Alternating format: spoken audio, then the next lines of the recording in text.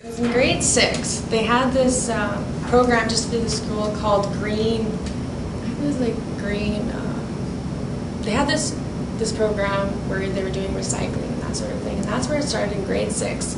Was I knew, environment was important, and just to have a program like that is when I started caring about the environment and learning about science and having an interest in it.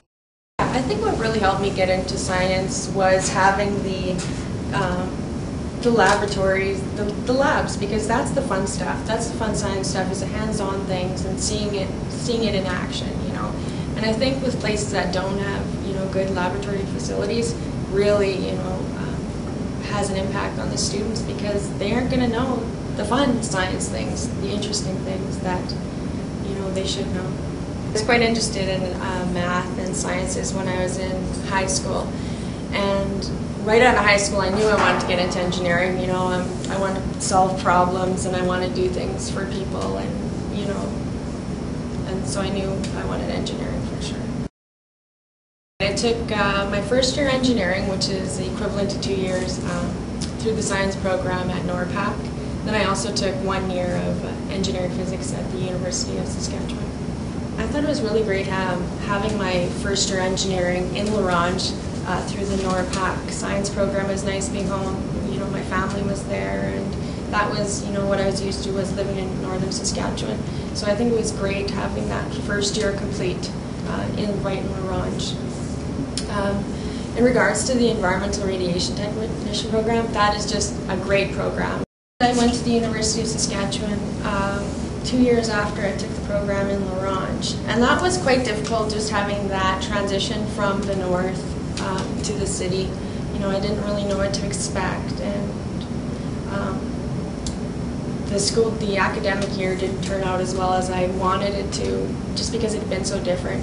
I think knowing a bit about living in the city possibly would have helped.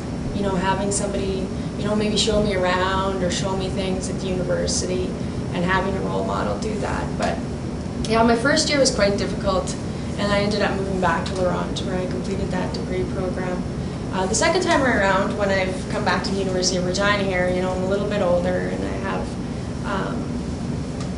I know what I need to do to complete my degree, and so it hasn't been too difficult. I know I'm farther away from home, and that makes it hard sometimes.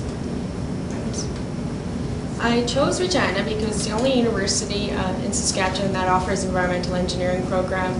At the U of S they have civil engineering, but I was more interested in the environmental aspect of it because I had had experience I was a summer student for Cameco, and so I knew I wanted to do environmental work. I was a summer student for Cigar Lake project for 2 summers. I worked for the environmental department and just as a summer student, and when I wasn't sure exactly where I was going to go, I took the 13-month environmental radiation technician program.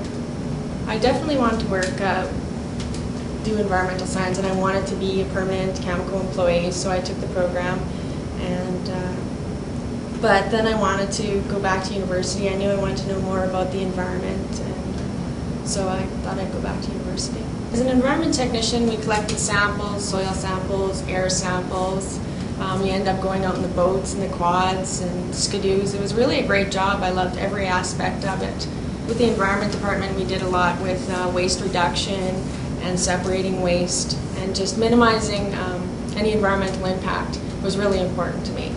We were always very busy, but everybody who was in the department, we always enjoyed what we did, and we always saw, that we were doing good things there. Just the experience and going through some of the technician work has has helped me a lot completing my degree.